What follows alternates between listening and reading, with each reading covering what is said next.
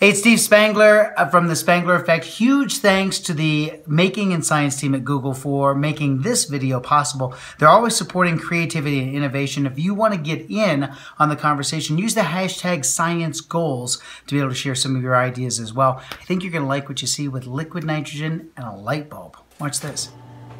Years ago, we just called this a regular light bulb, but today we call it a thing of the past. You can't find Thomas Edison's original incandescent light bulb. Within the last 10 years, we've seen the emergence of a compact fluorescent and now an LED light bulb, making this nearly extinct. We're going to talk about the science of a light bulb, the amount of energy that we're saving, and a really, really cool demonstration design challenge this week on Take 5.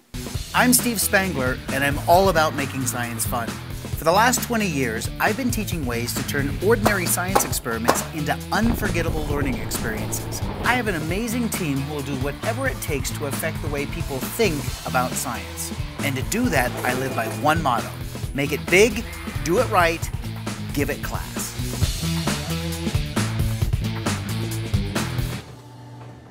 Today we're talking about energy in terms of light bulbs and the energy efficiency of going from this old-time light bulb, right, into a current light bulb that is reducing our energy consumption in some instances by 90%. The real winner is the fact that we can't find these light bulbs anymore, and while we still can, I wanted to show you a demonstration that I thought was fascinating because we're really talking about success and failure at the same time. Whenever we can use a science demonstration or a concept to be able to hang something else onto it for our kids to understand the process of science and that everything doesn't happen just very, very quickly like we see on television, I think that can be a very, very valuable experience.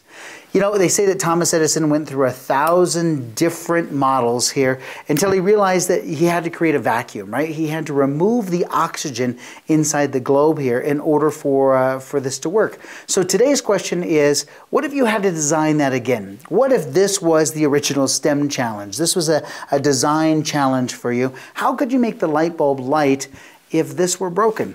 Well, let's see what happens if it is broken. First of all, I have another setup here with the same light bulb that has been broken, and I want you to watch very carefully what happens. Let me put on my safety glasses here.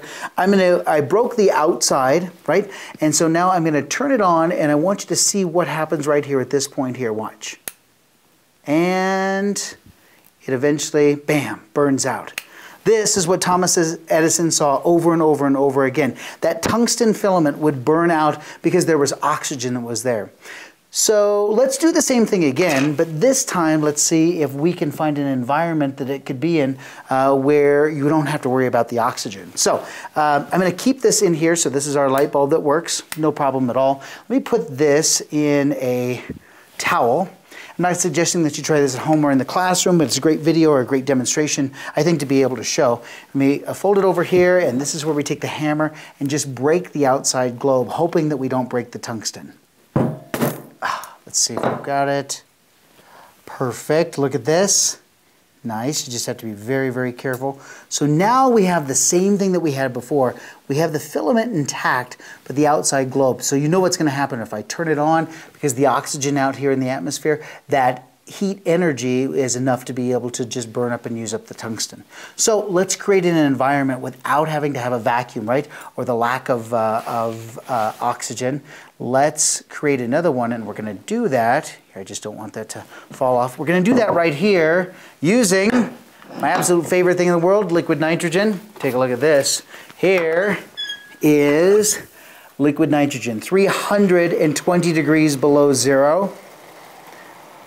Most of the air that we breathe is nitrogen. 79% of the air that we breathe is nitrogen. So I'm going to let it slow down and come to equilibrium just a little tiny bit, so it's not boiling nearly as much. But you can imagine it's what, about 75 degrees in the room, so a difference of almost 400 degrees.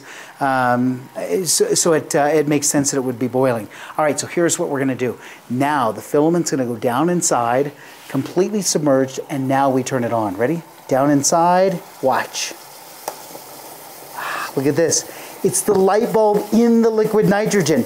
It doesn't burn out because there's no oxygen. The liquid nitrogen there, that nitrogen source, doesn't support combustion, and so we have an underwater light bulb. Take a guess what's going to happen the moment we pull it out. Watch this. As I pull it out, watch this. Here it goes, and it's exposed to the oxygen. And this is where, oh, there it is. I knew it would happen. It eventually burns out. So what a great way to be able to show just another example. Is it practical? Not practical at all. Is it something we could use today? No. But it is, when we start thinking about a design challenge, I think exactly where we want our students to go.